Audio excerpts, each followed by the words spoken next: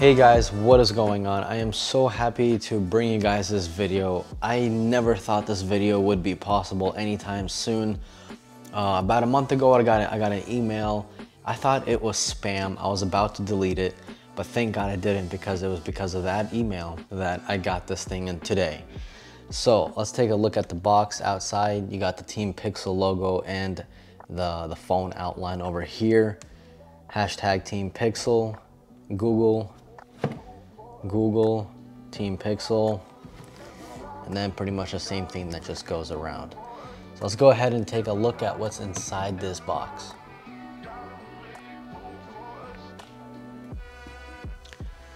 So here we have, guys, the Pixel 3a and the fabric case for the Pixel 3a as well. Let's put that to the side and see what else we got. I guess we pretty much have like a little congratulations letter. Google Pixel 3a is finally here, and we'd like you to be among the first to have one. Cheers, your friends at Google. That is so awesome. That's insane.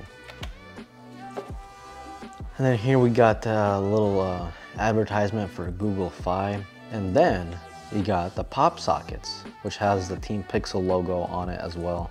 So if you guys don't know, this goes on the back of your phone with this little sticker here. You can put your fingers here and actually use your phone one-handed a lot easier. But since this is the Pixel 3 and not the 3A and not the 3A XL, I may not even need this, but we'll see. And then, what is this? Is this a shirt? Nope. Oh, that's pretty cool. It's a Google bag. So it has like it's a Google bag. One side is the Google logo. The other side says Team Pixel on it. That's actually pretty cool. Don't know how or when I would use this, but I mean, it's nice, that's for sure. So let's set that to the side, guys, and look at what most of us came here to look at. So let's go ahead and open up the case first. A little piece of tape on the bottom. And it just slides out.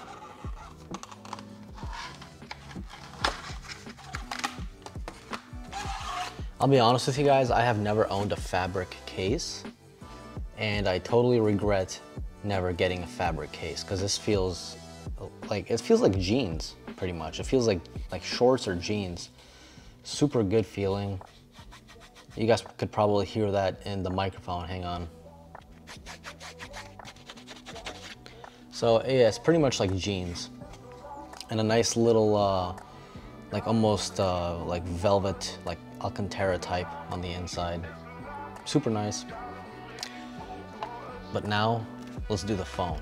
So this is the new bottom of the phone, Team Pixel. Before, it just had random colors, I think like blue, yellow, maybe you think orange, and it said hashtag Team Pixel, but this is like a more traditional, I guess. Like, you actually see the phone, you know, in places around the house, I assume. They got these two little pull tabs. So let's open this up.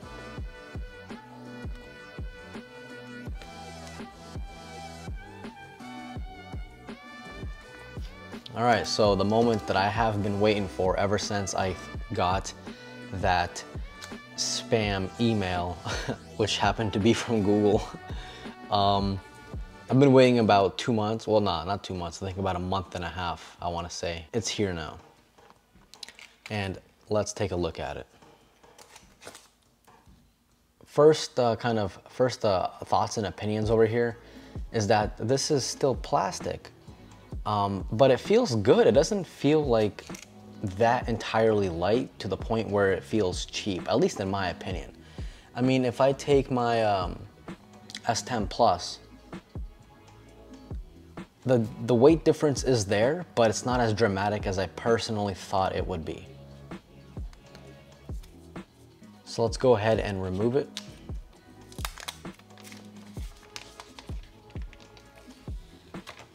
And guys, here you go.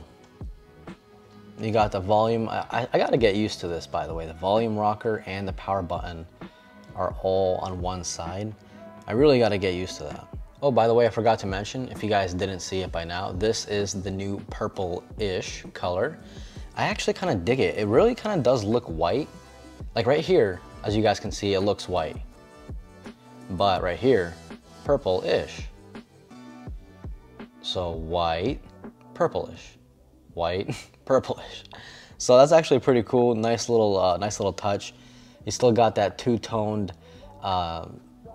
like look to it, but this whole entire thing is plastic. So as you guys can see, there is no ridges between the metal and the glass of the previous phone. This is all like one unibody shaped plastic that goes all the way around the phone. So some would actually say that this looks a little cleaner. So let's power it on and see what we have. I hope it comes charged. Oh my God, yes. Let me put it in this case, just to have it.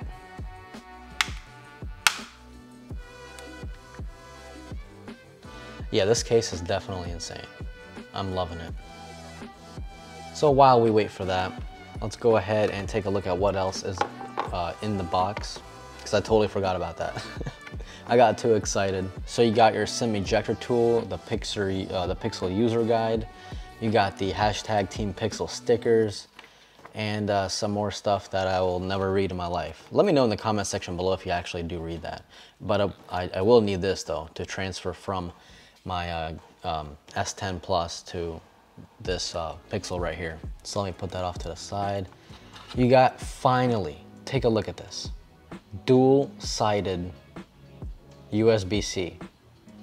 Dual-sided. This is even better than what Samsung has, because Samsung has USB-A, or like the standard USB to USB-C. But this is dual-sided USB-C. This is perfect. I'm definitely loving this a lot more than having USB-C on one side and USB-A or the standard USB on the other side. And then you got your transfer cable over here, or not transfer cable, but transfer adapter from phone to phone. I may actually use that. But many people don't know this can actually be used for external storage as well. And then you got your 18-watt fast charger. So this is actually, again, still faster than what Samsung offers at the moment. Samsung offers 15 watts. And the Pixel right here, 18 watts. So that's pretty good. But Samsung, I think, will release an update soon to allow 25 watt. But this out of the box is still faster than what Samsung has out of the box for the S10 Plus. As you guys saw, no headphones came in the box because this is the budget model. But guess what? You got the headphone jack. Yes, that is 100% correct. You are back to your headphone jack. So that's why they probably did not include the headphones, because more than likely, almost everyone nowadays has a pair of headphones laying around the house. So it just says, hi there. Let me go ahead and get this thing started real quick, guys, and I will be right back. All right, guys, the phone is now all set up. That fingerprint scanner is ridiculously fast. Jesus, that's definitely pretty cool. So it did copy everything over from my previous phone. Right now, I'm just waiting for all the applications to be downloaded. But so far, I kind of have to get used to the operating system, because I've never owned any other Android except my S10 Plus. So I don't know how to use this phone, but I'm gonna learn for sure. And then once I do that, guys, I'm gonna do a 1-week review and then a 1-month review. So definitely be on the lookout for that. I will be doing comparisons against this phone right here, the S10 Plus. I will be doing comparisons as far as camera goes, and just overall, you know, I mean, there's almost $1,000 difference between these two phones. This is the ceramic black, so this is $1,250. This is $399.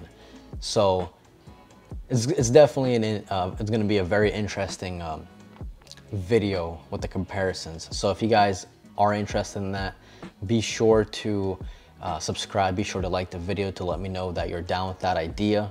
But so far, guys, I don't know. I think that's pretty much it. Let me just kind of go on through my day. I'm gonna enjoy this purple-ish with a neon power button phone. And if you guys want to follow me on Twitter, I will be doing updates on there way more often because, you know, it's Twitter. And I will be doing some photo comparisons with, you know, comparing to the S10 Plus, some photo comparisons today, and overall just telling you how, you know, how I feel about the phone. So if you guys are interested in that, please be sure to follow my Twitter and my Instagram as well. But guys, that is pretty much it. Thank you guys so much for enjoying. Thank you so much, Google, for sending this to me. I love it. I mean, I don't see any problem with it, to be honest. It's plastic, yeah, but think about it. If you drop it, it's not gonna crack. I'd rather have something that's, you know, more durable.